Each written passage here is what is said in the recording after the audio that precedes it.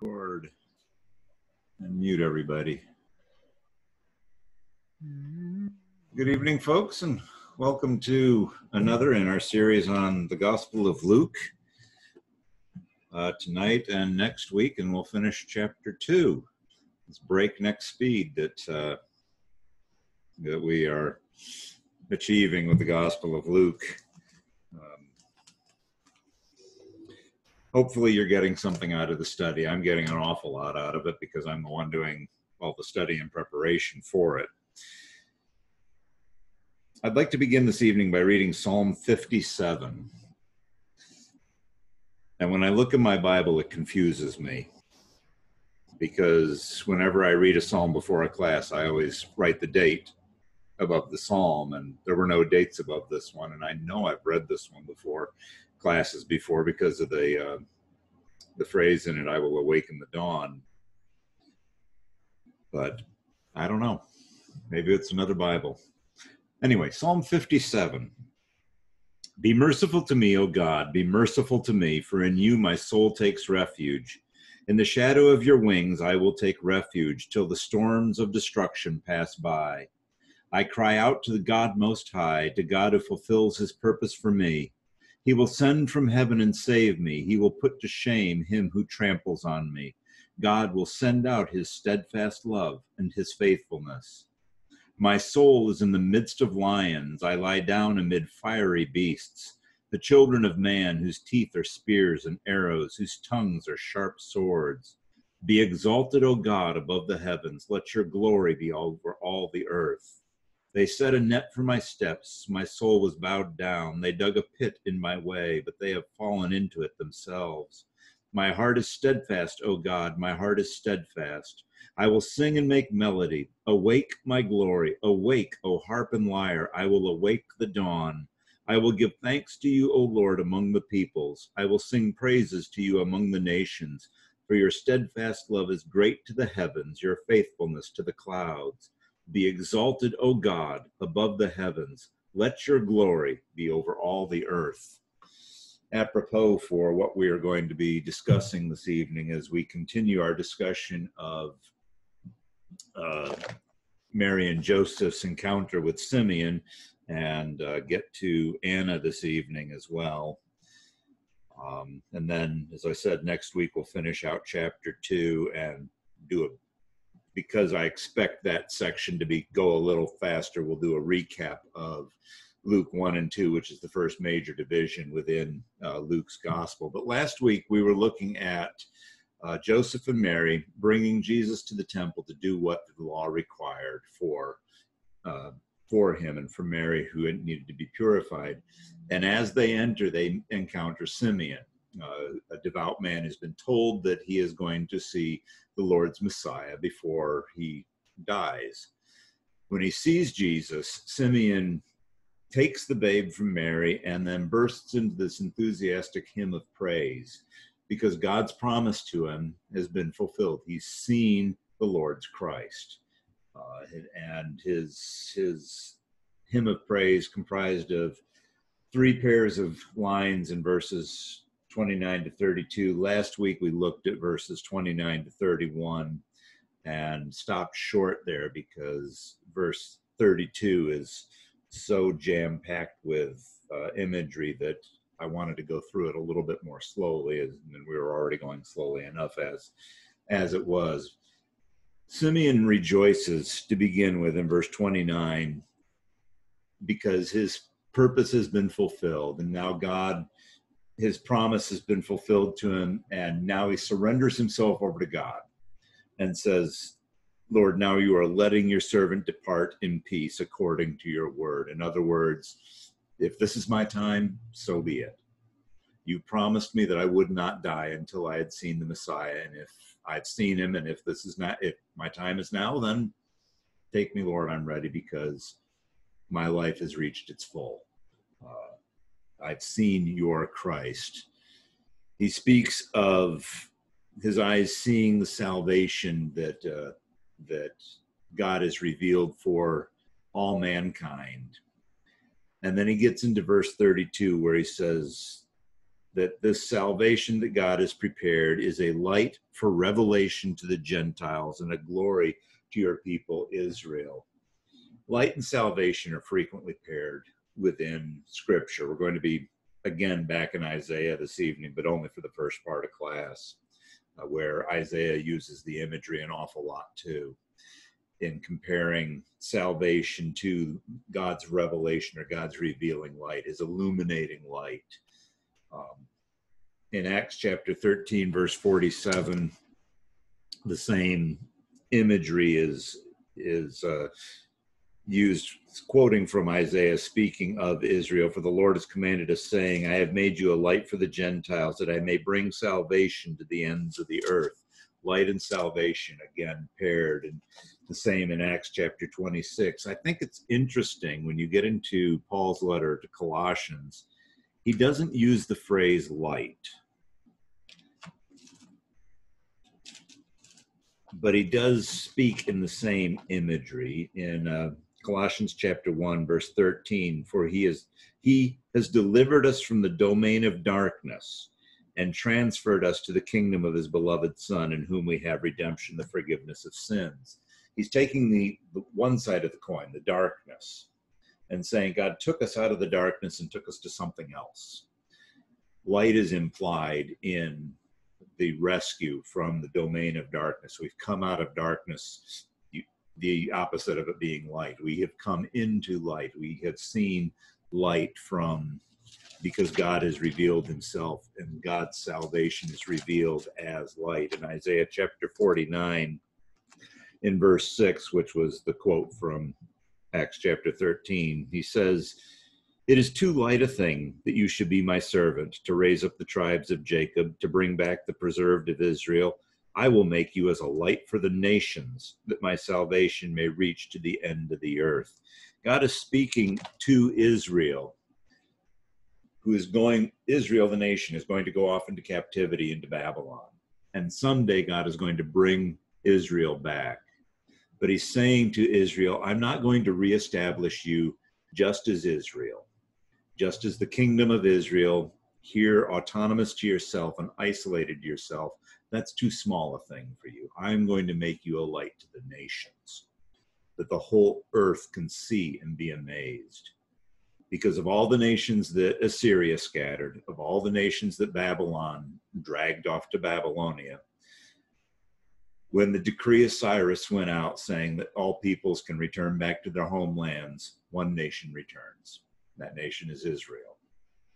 God rebuilds, resurrects from the dead, if you will, the nation of Israel, and reestablishes them and builds them back up to the point that they are going to bring forth God's Messiah, to bring forth the Christ of God that Simeon now holds in his arms as he's praising God. This dawning light for the Gentiles arises from a couple of verses here in Isaiah. Isaiah chapter 9, verse 2, the people who walked in darkness have seen a great light. And Isaiah chapter 60, verses 1 through 3. If you have a Bible, turn there, because we're going to, and you're going to want to keep a finger there, because we'll be referring back to it in just another minute or two. Isaiah 60, verses 1 through 3. Arise, shine, for your light has come, and the glory of the Lord has risen upon you. For behold, darkness shall cover the earth, and thick darkness the peoples. But the Lord will arise upon you, and his glory will be seen upon you. And nations shall come to your light, and kings to the brightness of your rising. I think of Matthew chapter 5, verse 16, where Jesus says, you are the light of the earth, or you are the light of the world. The city set on a hill cannot be hidden. Neither do people light a lamp and stick it under a bushel, but rather set it up on the stand where it gives light to the whole house. Eyes are drawn to light. If we're sitting in darkness, our eyes are naturally drawn to a light source. If you're trying to sleep at night and somebody turns on a light somewhere in the house and you wake up, your eyes go there because our eyes are pulled toward the light. The glory of the Lord rising upon you reminds me of what Zechariah says when he's prophesying over John, saying that the in verse 76 of chapter 1. In God's visitation, he says, "You, child, will be called prophet of the Most High, for you will go before the Lord to prepare his ways, to give knowledge of salvation to his people in the forgiveness of their sins, because of the tender mercy of our God, whereby the sunrise shall visit us from on high, to give light to those who sit in darkness and the shadow of death." God's salvation coming with the imagery of light. People who are sitting in darkness, sitting in the darkness of their own sin. And this darkness, we're told in 1 Corinthians chapter 2, 2 Corinthians chapter 4. Wow. This darkness that covers the land is where God is rescuing us from, where he's calling us from. In 2 Corinthians chapter 4 and verse 6, "For God said, let light shine out of the darkness. For God, who said, let light shine out of darkness, has shone in our hearts to give the light of the knowledge of the glory of Christ in the face of Jesus Christ." And the image that we get from Isaiah chapter 63 is that the light of the Lord is rising upon Israel. And this light, the glory, is going to be seen in Israel, so much so that the nations are going to take notice and are going to be drawn to this light. Kings are going to come into the brightness of your rising, not riding. Israel's not riding ponies. They are rising as God brings them back to the land. They are rising from the ashes of the ruins of Israel. And God says, kings are going to be drawn to this. Kings, you're going to be so brilliant. The light is going to shine so brightly that people are going to take notice. There's an obvious application to that that we will discuss when we get a little further into this. One verse that I wanted to pull out of this, it might be in a future slide, but it's John chapter 12.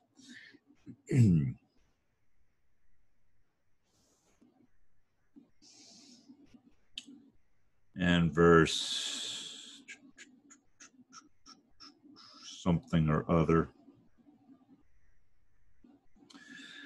John chapter 12, verse 44. "Whoever believes in me believes not in me, but him who sent me. Whoever sees me sees him who sent me. I have come into the world as light, so that whoever believes in me may not remain in darkness." Jesus says, I've come into the world as light. Elsewhere, he says that he is the light of the world. He's come as light to illuminate, to give illumination to those who are sitting in darkness, that they might see, that they might be drawn to that light, drawn out of the darkness and come toward the light. Kings and nations are going to come toward Israel as they're restored. Simeon, holding the child Jesus in his arms, says this light is a revelation not to Israel, but for the Gentiles, those who are on the periphery. And we're going to see a lot of that in Luke's gospel. Jesus ministering to those who are on the outskirts, who are on the fringes. Jesus isn't focusing his ministry on the center of Judaism. He's not focusing it on the elite. He's not going to the Pharisees, the scribes, or the teachers of the law, but rather he's going to those people have pushed to the sides. And, sweep them out of the temple. Let's keep the temple a nice, neat, tidy place. We don't want these undesirables here. Jesus goes to the undesirables. And further, he goes to the Gentiles. And this light of revelation is going to be for the Gentiles. They're going to see. And later on in Luke's writings in the book of Acts, we see the gospel. We see the light of the gospel coming to the Samaritans. We see the light of the gospel coming to the Gentiles and beyond to all the nations, to all flesh, as Paul says. The salvation that he's holding is also going to be for glory to your people Israel. Paul argues, especially in the book of Romans, he argues that there is a lot of value in being a Jew and a Christian. coming out of Judaism into Christianity, because the Jews had the heritage, they had the prophets, they had the patriarchs, they had the law. Jesus is the crowning glory of the nation of Israel. He is the culmination of their purpose as a nation. They were to bring forth the Messiah upon the earth. Israel's hope in Isaiah chapter 6 was that with the coming of the light of salvation, the attention of all people would be drawn to Israel. With the coming of the Messiah, everyone would stop and look and be awed by what they see in Jesus. They're going to be awed by what they see coming out of Israel, this light, this bright shining light of salvation, illuminating the darkness of their day-to-day lives. At the heart of what makes Israel special is that salvation comes through the Jews. Paul says as much in Romans chapter 9, verses 1-5, and Jesus, with the woman at the well in Samaria, tells her directly that salvation comes through the Jews, because she's talking about the well there and saying, you Jews say you're supposed to worship in Jerusalem at the temple, and well, we've always worshiped here on this hill. And Jesus says, we worship what we know. You worship what you don't know.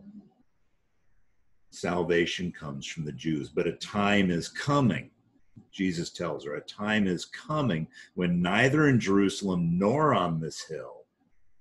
He's speaking of the spreading of the gospel, the spreading of that light to all the nations, to encompass and enfold all people. One of the things about the imagery of light is that it engulfs us.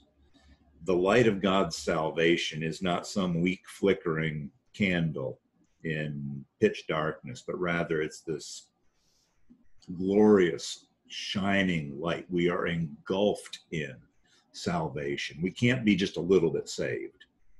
That's like saying that a woman's just a little bit pregnant. Either you are or you aren't. You are either saved or you're not. You are engulfed in the light of the gospel. You are engulfed in salvation. God doesn't save just, your right hand or your left foot. God saves you in total. The totality of your being. God enwraps you in his light, bringing you into salvation. So the Jews have this wonderful blessing on them, in that they're the nation that brings forth God's Christ. They're the nation that brings forth the Messiah. If any people should embrace Jesus, it's the Jews. We know they're not going to. Simeon's going to allude to that here in just a couple of minutes. I want to reread the verses that we did not cover last week. I'm going to start in verse 33 down to verse 40 of Luke chapter 2. And his father and his mother marveled at what was said about him. And Simeon blessed them and said to Mary, his mother, behold, this child is appointed for the fall and rising of many in Israel, and for a sign that is opposed. And a sword will pierce through your own soul also, so that the thoughts from many hearts may be revealed.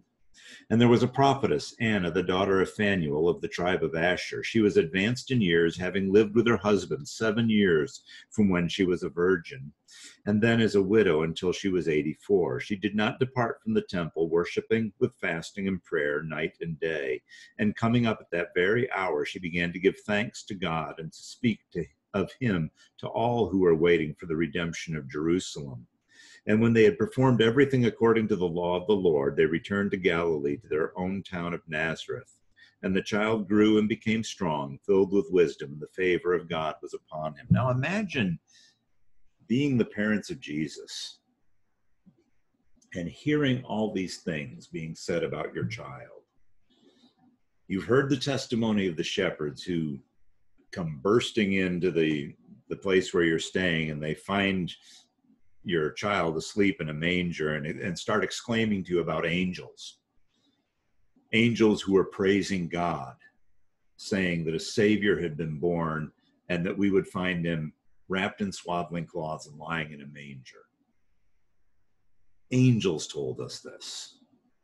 Well, okay, Mary's seen an angel. She talked to Gabriel. Joseph has at least seen an angel in a dream, getting instruction from the angel to take Mary as his wife.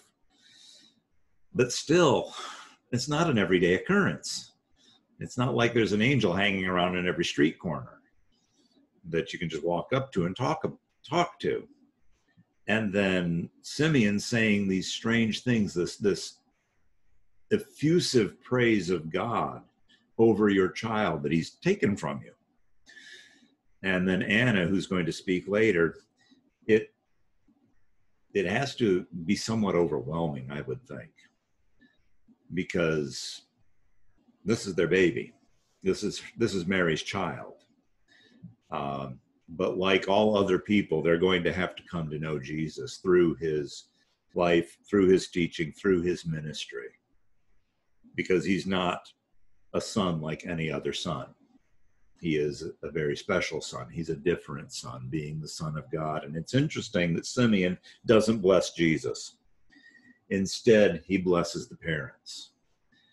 And it may go, I was thinking about this last night when Carrie was teaching the life of Abraham and pointing out how the text is stressing that the greater blesses the lesser. Simeon probably doesn't bless Jesus because he recognizes that Jesus is the Son of the Most High, and instead turns to the parents and blesses them, giving Mary a rather severe mercy, speaking to them, saying that this child is appointed for the fall and rising of many in Israel. So is this a reference to one group of people or two groups of people? Is it believers who suffer and are then vindicated, or believers who humble themselves, falling before God in humility to be raised up by him? There's two ways you could look at that.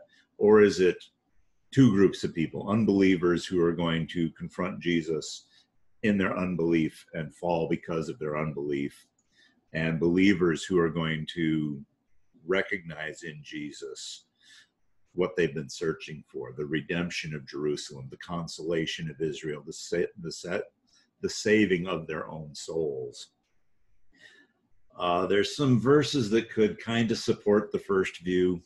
Micah chapter 7, verse 8, part of it says, when I sit in darkness, when I fall, I shall rise. Though I sit in darkness, I shall rise up again. Proverbs chapter 24, verse 16, which is a verse I have taped to one of my monitors at my office. It says that the righteous falls 7 times and rises again, which I find encouraging if I try something and fail. The verse there is saying the righteous don't give up. The righteous get back up and keep going.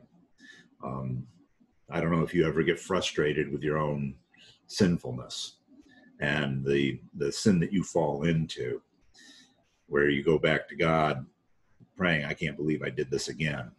Please, Lord, find it in your heart to forgive me. And I really appreciated Don's sermon yesterday, looking in the mirror and seeing the faults, seeing the flaws, and then recognizing that God sees differently.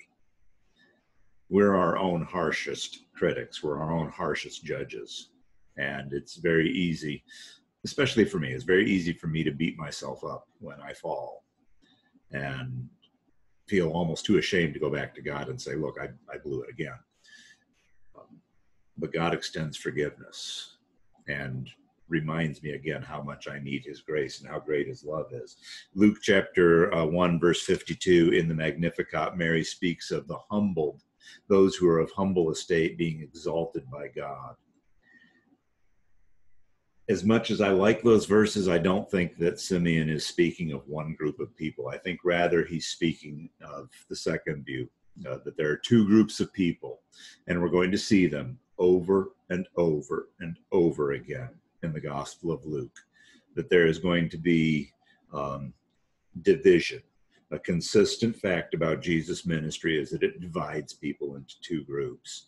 People who are going to reject and oppose Jesus. They're going to reject what he says, and they're going to oppose him. And then there are going to be those who accept what he says and embrace him and believe and follow after him and want to know more about him, to the point that they'll be willing come day of Pentecost to give themselves over and say, Jesus is Lord of my life, and to be baptized and walk from that day forward as best they're able in the light that God provides. 1 John chapter 1, verse 7. I think of all the verses that are here, I can send you the slides, Bill, if you haven't got them all copied down. The one that's the most telling, I think, is Luke chapter 12, verses 51 to 53, where he says, do you think that I've come to give peace on earth? I have not, no, I tell you, but rather division. For from now on, oh my, I didn't proofread these slides, can you tell? Usually I run through them dry once before class to make sure I didn't misspell.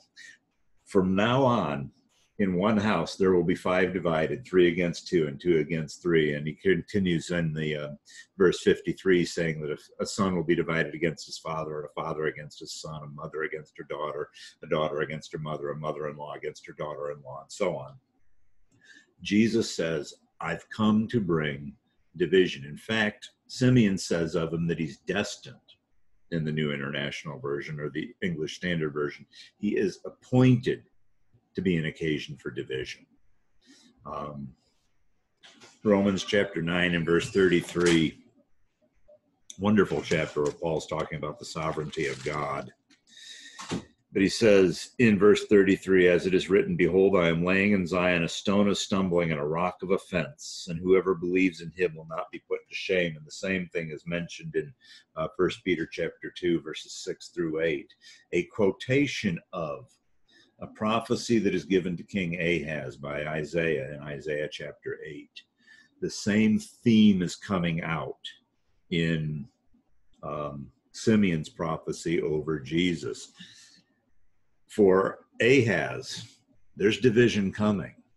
God is going to separate Israel into the righteous and the unrighteous. He's going to save the righteous by sending them to Babylon, and the unrighteous he's going to consume in the destruction of Jerusalem 150-ish years after Isaiah receives this vision.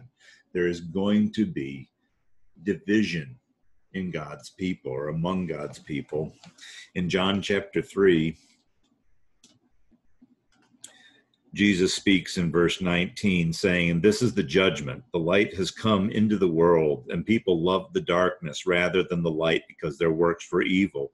For everyone who does wicked things hates the light and does not come to the light, lest his works should be exposed. But whoever does what is true comes to the light, so that it may be clearly seen that his works have been carried out in God. I think it's interesting, the word there, judgment, in verse 19. I think the New International Version has the word verdict. This is the verdict, or this is the judgment. The Greek word is crisis. And it's spelled like it sounds, and it's from which we get the English word crisis. It is a verdict handed down, or is a judgment handed down. This is the decision that's been handed down. The people that like darkness hide in the darkness because they're ashamed to bring their works into the light. The people who love light welcome it, so that their work can be seen for what it is, being done in God. The Son of the Most High, Jesus, is like the cloud of the divine presence in Exodus chapter 14. You remember when Moses and the Israelites have left Egypt, and they've sort of wandered kind of aimlessly to the edge of the Red Sea. And they're there against the Red Sea, and here comes Pharaoh and his army and his chariots coming toward them. And the people are crying out in fear, and Moses is telling God, what are we going to do? And God says, stretch your staff out across the sea, and it'll be divided. And while that's going on, the cloud that God is in moves to the other side of Israel and interposes himself between Israel and Egypt. And the text says that the one side could not come to the other. Through all that night, as the sea is being divided, the one side can't come to the other. Jesus is that way. Jesus brings light to one side or darkness to the other. In 2 Corinthians chapter 2, verses 15 and 16, the gospel is compared to, or salvation is compared to, a fragrance, the aroma of life or the aroma of death, the aroma of life to those who are being saved, the aroma of death to those who are perishing. Later on in 2 Corinthians chapter 4, verses 3 and 4, Paul speaks of the gospel being veiled to those who are perishing, but we who with unveiled faces behold God are being transformed from one form of glory into the other. 1 Corinthians chapter 2 and verse 14, Paul speaks of the gospel being folly to those who are fleshly, to those who are perishing. He says elsewhere in that chapter that the foolishness of God is wiser than the wisdom of men. That the gospel message sounds like nonsense to the heart that will not receive it. When we preach the good news of salvation, that we've all done deeds deserving of death, but the good news is that God sacrificed his son to pay for our sin. Some people scratch their heads and say, well, that makes no sense. That's foolishness. And they turn away from that, and other people tearfully embrace it with joy, knowing that I don't have to carry this burden of guilt around anymore. I can lay this down. I can lay it at Jesus' feet and take up his yoke instead. Jesus is bringing light. He's bringing division. He's bringing division within Israel. And he's also going to be a sign that is opposed. It's no mystery as you study through the gospel that Jesus ran into opposition from time to time during his ministry. Chapter 4 of Luke, toward the end of chapter 4, the middle part of the end. In verse 28, when they heard these things, all in the synagogue were filled with wrath, and they rose up and drove him out of the town and brought him to the brow of the hill on which their town was built, so that they could throw him down the cliff. But passing through their midst, he went away. That's opposition. I've encountered opposition to the gospel message, but never to the point that somebody was trying to drag me out of town to kill me. Jesus is going to encounter this many times throughout his ministry. Some people are going to resist Jesus. To them, he's not the consolation of Israel, but a figure to be opposed. Other people are going to look at Jesus and say, this is what I've been looking for. This is what I need to hear. You remember the end of the Sermon on the Mount, where the people were amazed at his teaching because he spoke like one with authority, rather than the teachers of the law and the scribes and the Pharisees who kept reiterating the same old thing over and over again, and preached a religion that was so starched and so cold and so devoid of mercy that you could look at it and feel despair, because I'll never measure up. I'll never measure up to the righteous requirements of the Pharisees. Then Simeon says something interesting. In verse 35, the English Standard Version has it as a parenthetic statement, meaning it's got parentheses around it, and a sword will pierce through your own soul also. And I do think this is an aside to Mary. I don't think it carries on being part of the rising and falling, though it's in that context. And so I think that context bears on its interpretation. While I was studying this, I found no fewer than 10 interpretations of what these words mean. And so I make this statement here. The statement has caused much division among biblical scholars. The pun there is intended. We've been talking about Jesus bringing division. Well, this statement brings division among people. I'm going to present 5 of them to you. 3 of them are a little bit off the wall-ish. And then 2 make an awful lot more sense.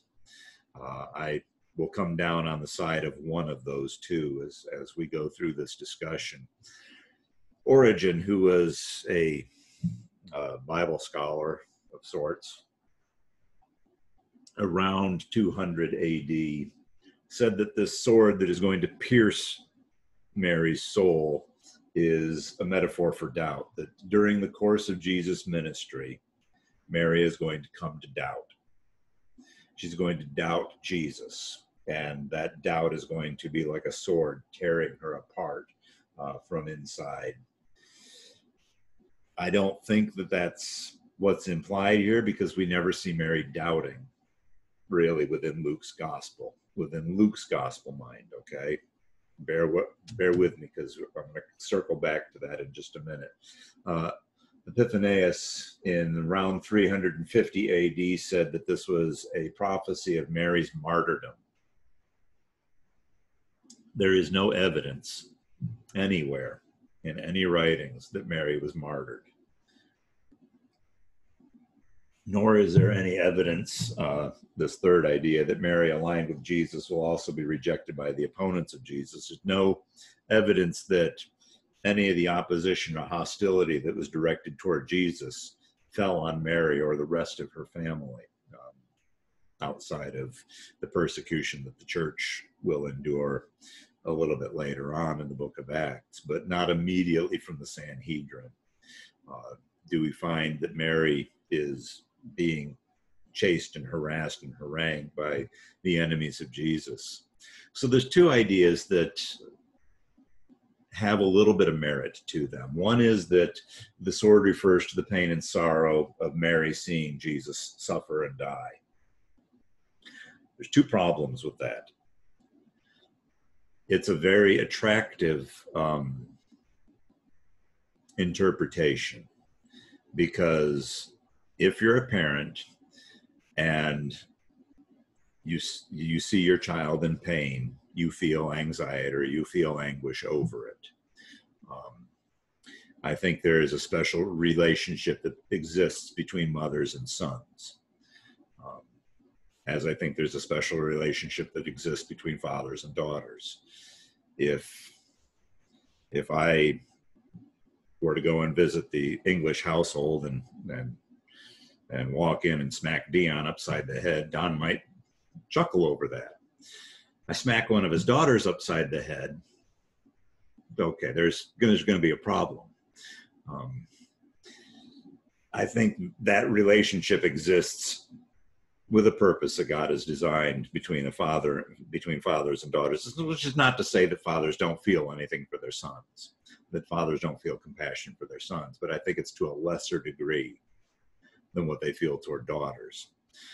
And I'm not a mother, I'm not a woman, I've never been a mother, but I'm going to say that coin might be flipped to the other side from a mother's perspective, that a mother might feel a little bit more toward her sons than she does toward her daughters. Christy may be typing a correction into me now as I'm speaking. Like I said, this is my opinion. After I've finished the Gospel of Luke, Don can teach the Gospel of Luke a rebuttal. You've got over a year to prepare for it, Don, so don't worry. There's two problems I see in this interpretation.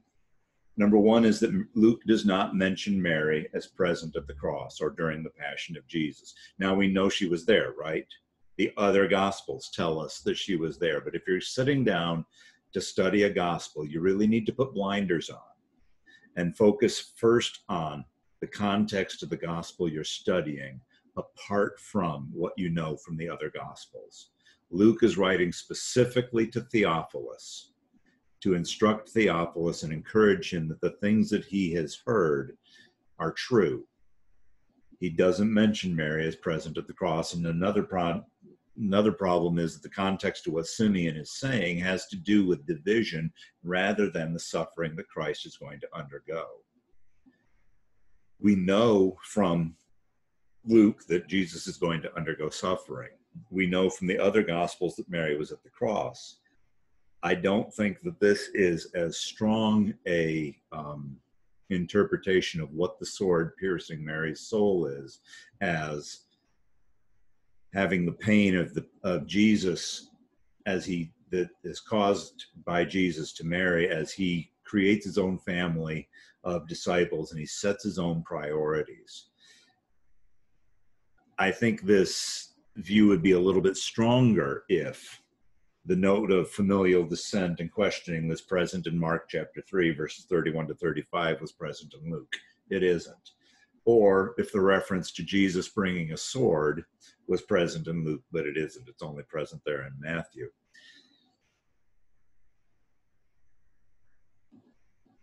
I think there's a little more weight on this side, primarily from this verse here in chapter 2 that we're going to be studying next week, verses 48 to 50 of Luke chapter 2, where it says, when his parents saw him, this is after they've been searching in Jerusalem for 3 days for Jesus, they were astonished, and his mother said to him, "Son, why have you treated us so?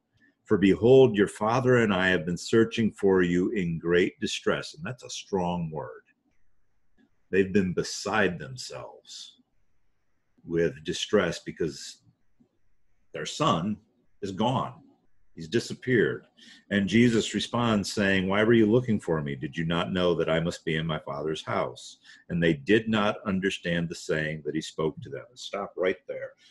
They didn't understand. And so here's the first chink in the armor, if you will. Here's the first driving in of that sword to there's going to be division that comes up. Some of the decisions that Jesus makes and some of the things that he does in his ministry are going to be very hard for Mary to understand and are going to be very difficult for her to witness. And I think that his suffering and his dying on the cross is part of that.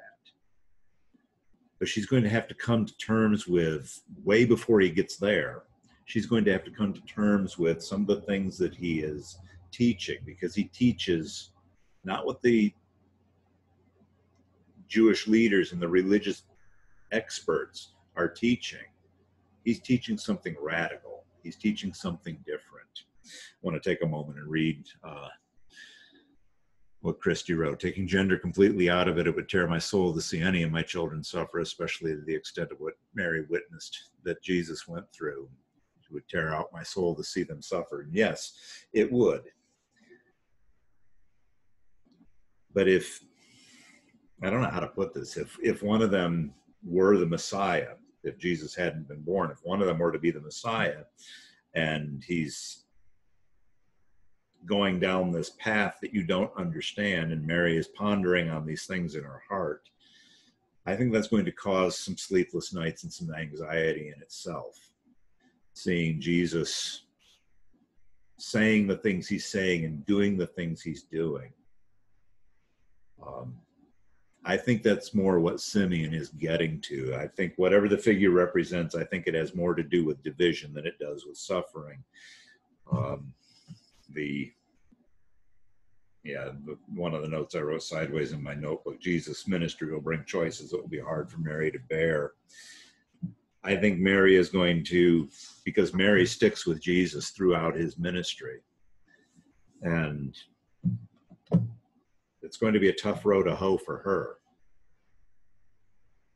watching from the sidelines, so to speak, as Jesus carries out this ministry to all of Judea and the regions around Galilee.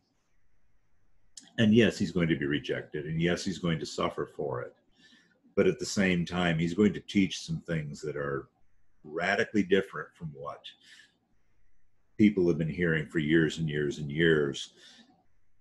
The next step in, and if you take this parenthetical statement out of it, from what Simeon says, the child is appointed for the rising and falling of many in Israel, for a sign that is opposed, so that the thoughts from many hearts may be revealed. But this word that's used for thoughts, the Greek word dialogismoi, is used 13 times in the New Testament, and it always refers to thoughts that have set themselves up in opposition to the will of God, or resisting the will of God. It's used 13 times throughout the New Testament. And it's interesting that during his ministry, Jesus knew the thoughts of those who opposed him. Frequently, we have the references there, the ones that are in Luke, chapter 5, 10, 6, 8, 11, 17, and 20, verse 23. But also in, like the account in Luke chapter 7, beginning in verse 36, when Jesus goes to the house of Simon the Pharisee, and a sinful woman in town hears that Jesus is there, brings an expensive flask of perfume and stands behind Jesus weeping, and washes his feet with her tears and wipes them with her hair and breaks the flask of ointment and anoints Jesus' feet. And the guests, it's not written there, but you have to know they're aghast, stunned. What on earth is going on? This woman, this sinful woman is doing this, and he's not doing anything about it. And all of their thoughts are expressed in the thought that Simeon has in verse 39. Now, when the Pharisee who invited it saw this, he said to himself, if this man were a prophet, he would have known who and what sort of woman this is who is touching him, for she is a sinner. And then verse 40 says, and Jesus answering him said, Simeon didn't say anything out loud. He's thinking this. If he knew what sort of person this is, and Jesus answers him and says, Simeon, I have a question for you. And then he proceeds to teach Simeon a lesson on love and why the woman who loves much, because she's forgiven much, goes away forgiven. And the guests there are just scandalized. Who is this who can forgive sins? The thoughts are exposed. How people respond to the promise of God is made evident in how they respond to Jesus, whose presence reveals their true colors. Jesus comes and people have to choose. The gospel demands a response. It demands that either you accept it or you reject it. Some of them oppose him and fall. Some of them receive him and are lifted up. John writes in John chapter 1, verse 12, to all who did receive him, who believed in his name, he gave the right to become children of God. And again, going back to Don's sermon yesterday, that's an elevation from mere human being. I'm a child of God. Yes, I'm a child of my biological parents, but God adopts me into his family and makes me his child. That's a status greater, a status higher. Enough of Simeon. We have, oh my goodness, is that really the time? 10 slides left. Fasten your seatbelts. Here we go. Luke tells us about Anna. Anna is a prophetess. I forgot I put this slide in here. Jewish tradition mentions 7 women as prophetesses: Sarah, Miriam, Deborah, Hannah, Abigail, Huldah, and Esther. Quiz time. How many of those women does the Old Testament name prophetess? I'll give you a couple of seconds. You can write down the names on a Post-it note if you want and see how well you score. If you want a hint, the Old Testament names 5 women as prophetesses.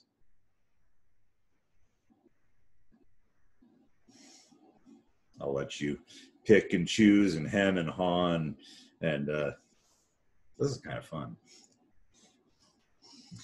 All right, you got your answers? Time's up.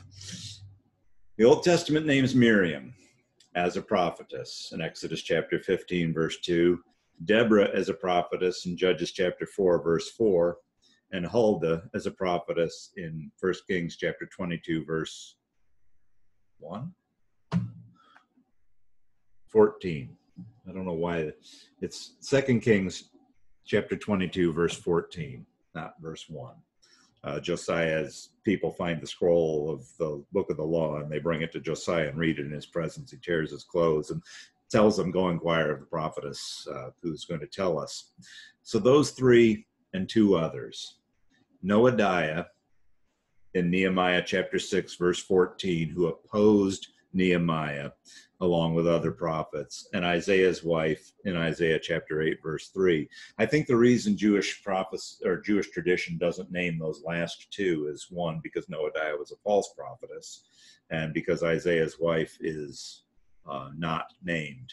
We don't know what her name is from the book of Isaiah, but the others that were on that list, I don't know where they get the idea that those women were prophetesses. I think for example, Hannah, when Hannah is praying to God and says, if you give me a son, I'll give him back to you. And then God gives her a son and she gives him to God. That they say, oh, look, that's a prophecy. No, that's a promise. That's a promise. It's not a prophecy.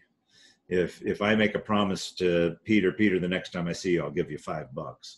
I'm not making a prophecy that the next time I see Peter, I'll give him $5. Instead, I'm saying, Peter, next time I see you, I'll give you $5.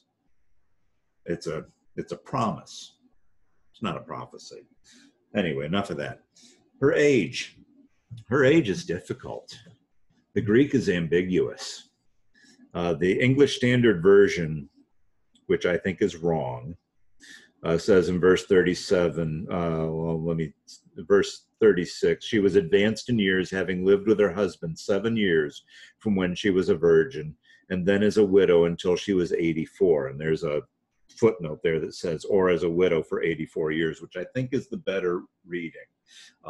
It's a difficult reading, but it's a better reading. And one of the commentaries I use, the Greek Testament commentary on Luke, the guy who wrote it is a phenomenal Greek scholar, and that's the view that he takes, and he backs it up with an awful lot of Greek technicalities that I don't understand. So assuming that she was married at the age of 14, widowed at 21, she would now be 105.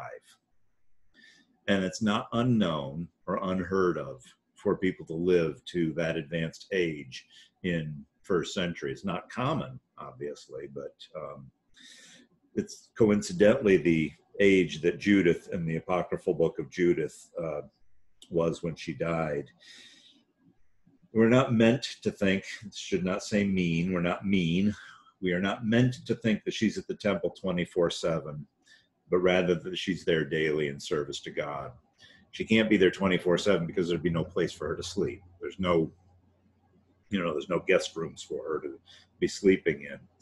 1 Timothy chapter 5, verse 5, Paul talks of widows who are widows indeed, who rather than remarrying, devote themselves rather to the service of God. And Judith was another one who did that, who devoted herself to the service of God after she was widowed at a young age as well. Anna is a prophetess who comes in at that very hour and sees Mary and sees Joseph, but unlike Simeon, she doesn't go up and take the baby and speak to Mary and Joseph. Rather, she turns to the people who are there, who are present, who are seeking the redemption of Jerusalem, and begins to speak to them about Jesus. And I wonder if this hints at a remnant theme within Luke, that only a remnant of God's people are going to end up being saved. It's so common elsewhere in Scripture, and Luke has emphasized it already twice here in chapter 2, once with Simeon in verse 25 and here in verse 38 with Anna, that there are those who are genuinely seeking for God's salvation to come, who are ready for it. For those who are ready to hear, fulfillment has already come. There's people who are waiting on pins and needles for God to move.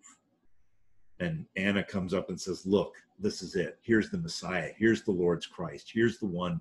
We don't know what she said, but if she's speaking to those who are seeking the redemption of Jerusalem, obviously she's saying something about Jesus being that, being the answer to that, being the fulfillment of that.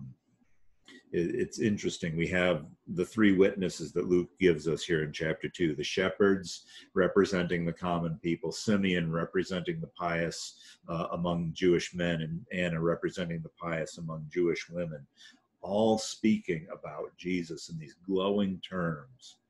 And Mary and Joseph, who must just be scratching their heads thinking, what in the world is going on here? I find it interesting that Luke goes on from there in verse 39 and says, when they had performed everything according to the law of the Lord, they returned to Galilee, where earlier in verse 22, he had said, and when the time came for the purification according to the law of Moses, I see an elevation there. I see a step up because they went beyond what the law requires. Joseph wasn't required to be there present and be purified, except, as I said, that maybe he came in contact with the bodily fluids from the birth process. They're going beyond what the law requires. The law doesn't require that they dedicate the child to the Lord. Hannah did that with Samuel. They're going beyond, and so I think they're doing more.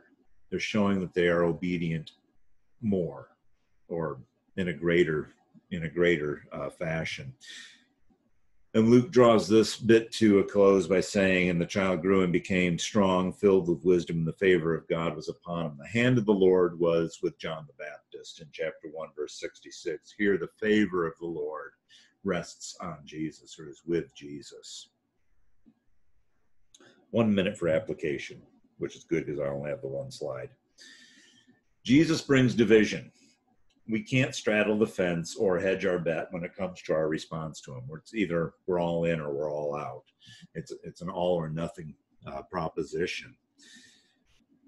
And so it makes me ask of myself, where am I within, on the scale of 1 to 100%, where am I with my commitment? There are days when it doesn't seem that the needle gets much beyond 50 or so. Then it goes back to what Don said, when you're looking in the mirror, it's easy to see the tank is kind of empty, or see the failings and see the fallings. Jesus comes to bring salvation, and the people who embrace him fully. And I think that the challenge for us is to embrace him as fully as well. The man of flesh keeps wanting to pull us back down and say, hey, remember me, gratify me, gratify me, gratify me. And God is saying, no, pay attention to me, follow me, take up your cross, come after me. And we're going to encounter that as we get further into Luke's gospel. That's as far as we're going this evening. Next week, we're going to finish chapter 2. I don't know how many this is. That will be lesson 12. We had 5 on chapter 1 plus 1 introduction. So that'll be 6 classes in chapter 2. We slowed down a bit. We'll probably speed up once we get into the ministry of John the Baptist and beyond, he says with confidence. Let me stop the recording.